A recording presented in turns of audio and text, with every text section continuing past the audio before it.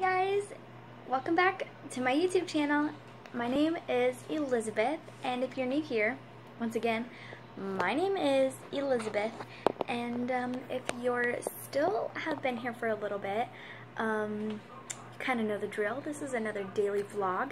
I posted another vlog.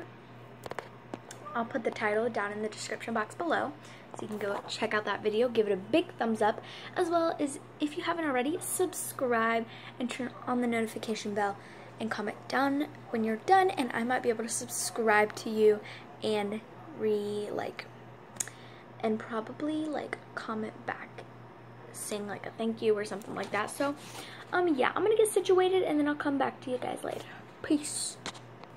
Guys, this is a really cute moment. My cat is literally on me for the first time in forever. Okay, and now she's gone. Okay, bye.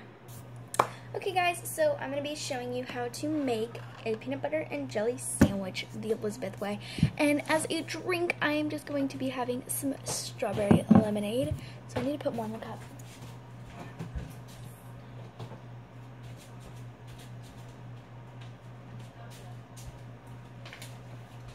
So I got my water bottle here. Oh crap.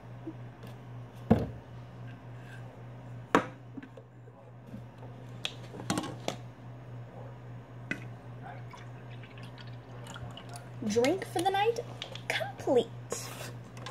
Next up, we are going to be making a peanut butter and jelly sandwich. Well, I don't know. I'll figure it out. But for right now, I'll see you guys in the next clip. Okay guys, so I changed my mind, and today I'm going to be showing you something that not a lot of people really like. If you like grape jelly a lot and you put a lot of grape jelly on your PB&J, then you're definitely going to like this next one. This is, you're just taking some bread, putting however many pieces you want in a toaster, toasting it, waiting for the bread to become toast, and slapping jelly on it. So I'll see you when it's complete. Okay guys, so I'm going to end this vlog right here because it's about to end anyways. So like and subscribe if you haven't already. Hit the bell and then comment done in the description below. And yeah, I'll see you guys in the next clip, and I'll definitely show you the end result. Bye guys.